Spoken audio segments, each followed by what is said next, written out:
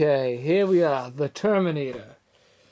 Now, don't put Terminator 1 in your unboxings because it's called the Terminator, as you can see from the front cover with Arnold Schwarzenegger. These are probably the only two movies where I like him in it because he was built for it. Big giant muscles. He's a big that and maybe what's that other movie he did? I'm not gonna even get into that.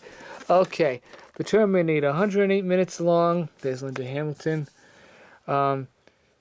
It was rated R, which rightfully so. This is an R-rated movie all day long. Let's open it up and see what we see.